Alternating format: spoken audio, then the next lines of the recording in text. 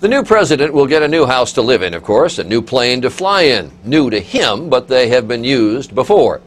He will, though, get a brand new car, custom made with many bells and whistles. He'll ride in it for the first time on Tuesday.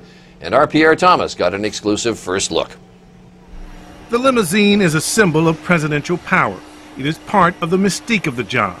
And the new president's new car is the most secure, sophisticated vehicle in the world. We're at a secret location. We're not allowed to tell you where we are. This is where the Secret Service keeps the president's limo. Wow, is this the president's primary limo? This is it. When it was delivered, the Secret Service took the car apart, piece by piece, to check it for eavesdropping devices. It's completely screened, swept to make sure that we know exactly what's in the car, that nothing unexpected is in the car. And from that time on, this will never leave our sight. You guys have a nickname for this car. What's it called and why do you call it that? It's often referred to as the Beast. You can see the size of the car here is huge. I'm 6 feet 1 inches tall and the car is taller than I am. I'm going to take a look inside and get a sense of the car. Now, for security reasons, we can't show you the interior of the car. But I can tell you, it does have the new car smell.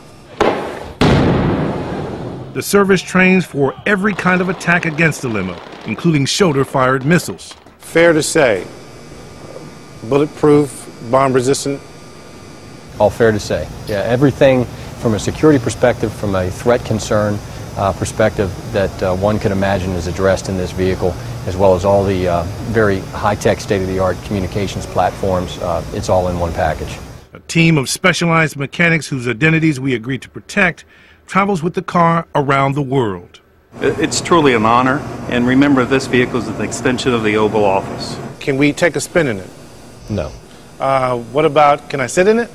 I'm sorry, no. What about if I kick the tires? I wouldn't advise you do that. Oh well, we had to try. Pierre Thomas, ABC News, Washington. And you wonder what kind of mileage it gets.